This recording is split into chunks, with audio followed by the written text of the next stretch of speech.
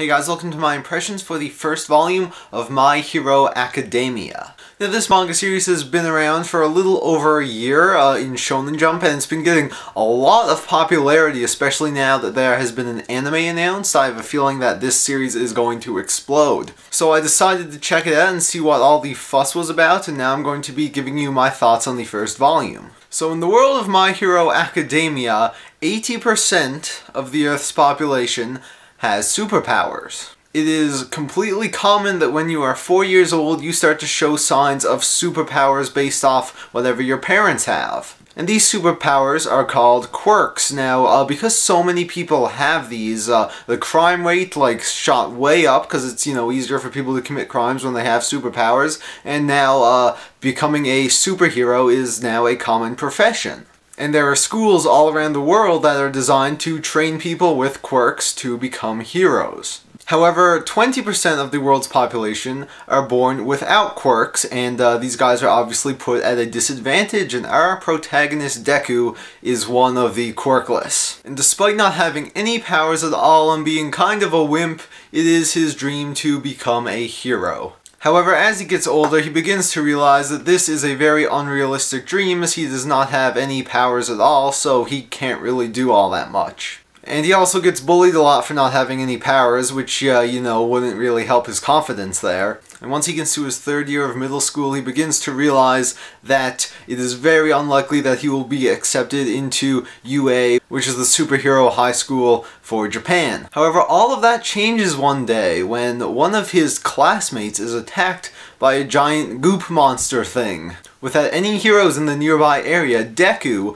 without any experience at all, tries to save him. Now, this doesn't really work, but before the monster can kill Deku and his classmate, they are saved by the famous superhero All Might. Now, after witnessing Deku's courage, All Might decides that he is going to attempt to make Deku his successor. Because All Might has the ability to pass his powers along to another, and he knows he's not going to be around forever, so he decided that he is going to make Deku his apprentice. So for the next 10 months, Deku undergoes some serious training. He turns from a wimp to a badass. He got all the muscles, all the abs, and by eating All Might's hair, he gains his DNA along with his quirk, which is basically a type of super strength. However, Deku does not really know how to utilize it very well, and every time he does, he beats the crap out of his body. But now that he does have powers, he is able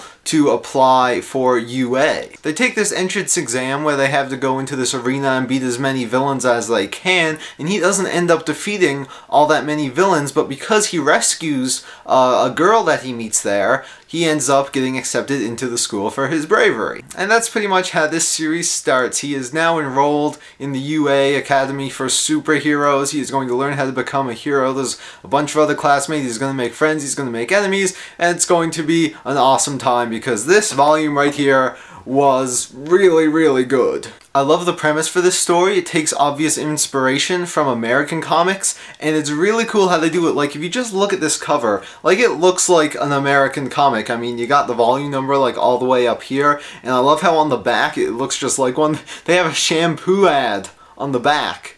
That is perfect. This is just a great cover design. And I love how this series started, just seeing how determined Deku was to become a hero, all that training he went through, all the hardships, all the crap he had to go through just to get to this point was pretty awesome. Throughout this entire volume, I couldn't help but thinking about that Disney movie Sky High, if you remember. It's about a dude who didn't have superpowers. He goes to a superhero school. This volume completely reminded me of that, and it was pretty funny. And now that he is starting school, this series shows great promise, because what I love about series where there are all these different types of powers is that you'll always get new character introductions, and you'll always have different powers, and you're always excited to see what type of things these guys can do. The main female character in the series has 0 gravity powers, which are actually really cool. I don't think I've seen powers like that before. I'm also excited to see the challenges that these students will have to go through, because they made it very clear at the end of this volume that going to this school will not be a walk in the park, and it is very easy to find yourself expelled if you do not